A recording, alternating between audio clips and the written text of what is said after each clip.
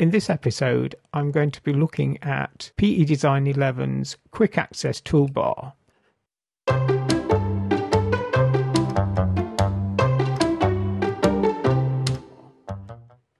I have the launch icon here in my taskbar for PE Design 11. So if I click that, that will launch PE Design 11. Here we go.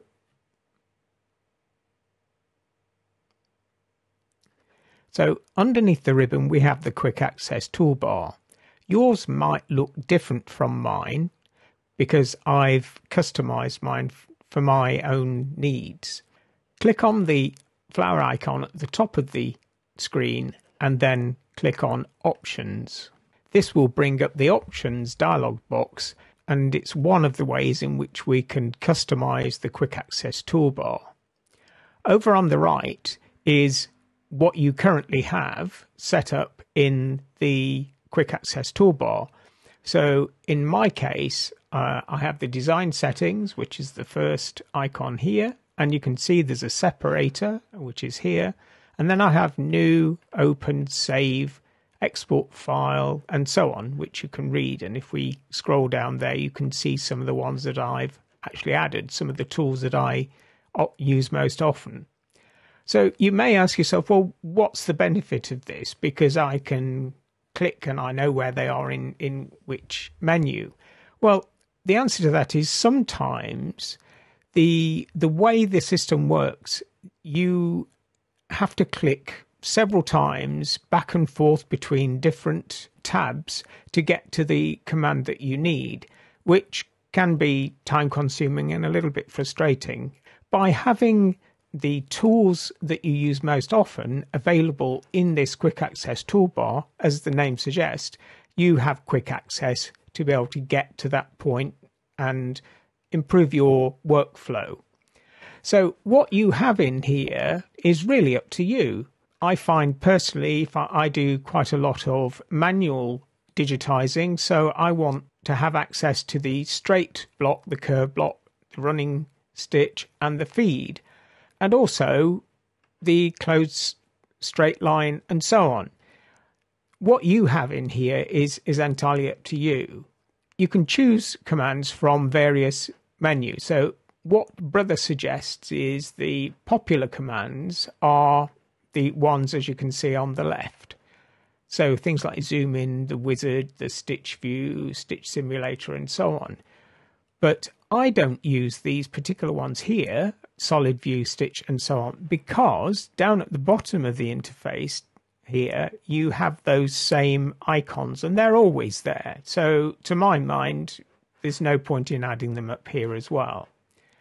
So if we click on the down arrow here, you can also search by commands that aren't currently in the ribbon, which might be useful. If you know where it is, the icon that you're looking for or the tool, they are all available here according to which tab they appear on. So, for example, if we take image, here on the image one, you get a lot of icons associated with images. So, photo stitch wizards, for example. So if you do a lot of photo stitch, you might want to add those into your Quick Access Toolbar. Personally, I don't do a great deal of photo stitch or auto punch or cross stitch, so they aren't in my Quick Access Toolbar. But the ones I found most useful were things such as icons connected with shapes. So adding direction lines, for example, or curve type to smooth, to symmetry, and so on. Deleting direction lines. All of these commands are available to be added into the Quick Access Toolbar.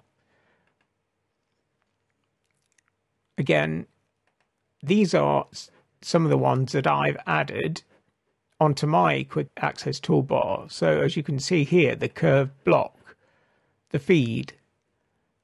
Now, Also very useful, and these are two of the ones that I really suggest you add into this quick access toolbar, is region and line input fields. So you can choose the region color and so on. So if you see in what I have in mine, we have the line color, the line sew type, so line color, line sew type, and the region color and the region sew type.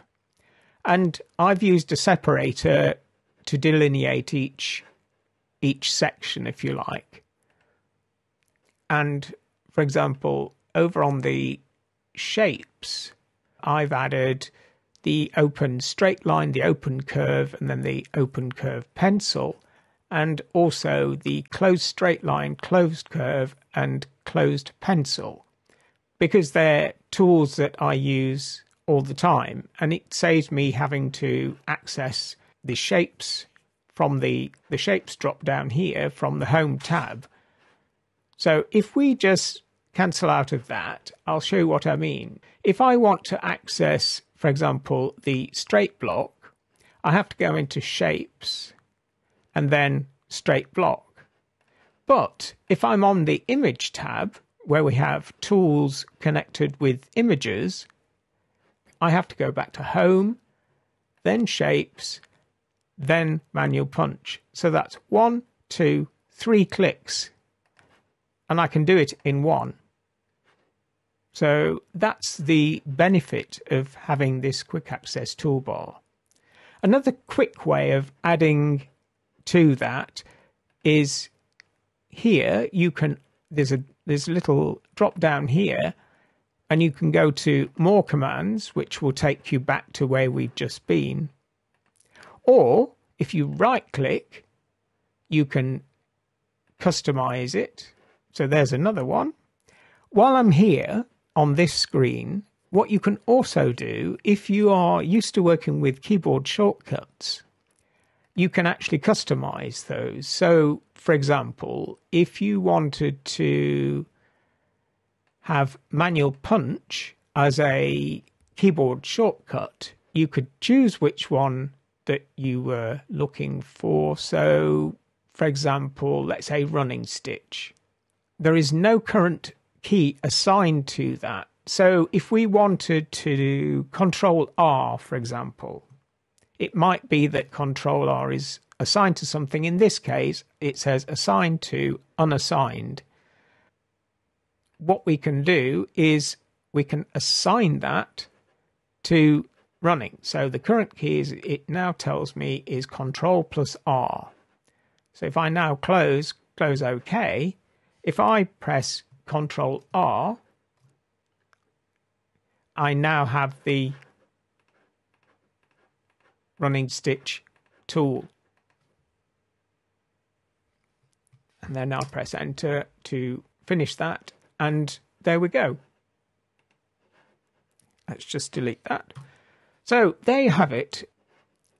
Lots of ways to access the quick access toolbar, and we can customize it with the tools that we use and need the most. That's it for this little tutorial. I hope you found it useful. If you did, please like the video and consider subscribing to my channel, where I will hopefully get more of these tutorials out and uploaded to YouTube. Many thanks for listening. Bye bye now.